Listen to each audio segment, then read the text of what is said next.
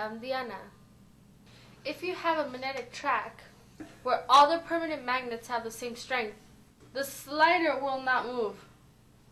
The slider magnet will only move when the magnetic track has a strength difference along his length. The slider magnet will be repelled to the strongest magnet to the weakest magnet. The trouble with this is, when using permanent magnets, you could only make a magnetic track a few feet long. You could only make the first magnet so strong, and this is the limiting factor. Attempts to try to add together short links of magnetic track usually fails. Here is one short length of track joined with another track. This will not work.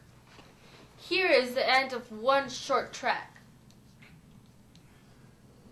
And here is the beginning of another. The magnetic lines of propulsion go in both directions, coming from the center of each magnet. This means the slider magnet is pushed over with 2 units of force here. It is resistant with 1 unit of force here.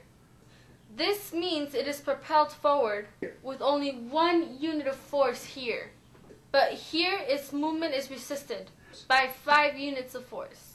So the slider magnet will come to a stop.